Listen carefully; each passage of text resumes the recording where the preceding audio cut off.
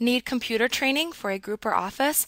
Contact us today to get a free demo of our training at www.teachucomp.com/enterprise-licensing. To close a workbook, click the X in the upper right corner of the workbook window.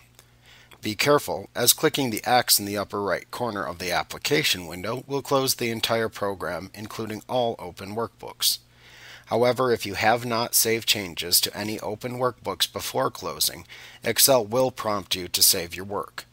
You can click the Yes button at the Save prompt to save your work. Like what you see? Get a free demo of our training for groups of 5 or more at www.teachucomp.com/enterprise-licensing.